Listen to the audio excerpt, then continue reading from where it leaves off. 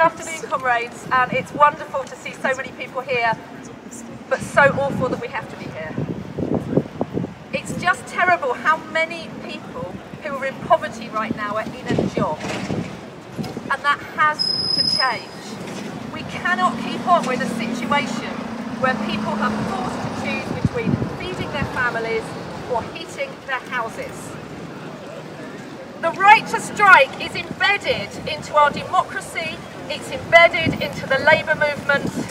I'm proud to be here as Labour leader of Cambridge City Council today, supporting the right to strike, supporting our comrades on the picket lines. Thank you, and let's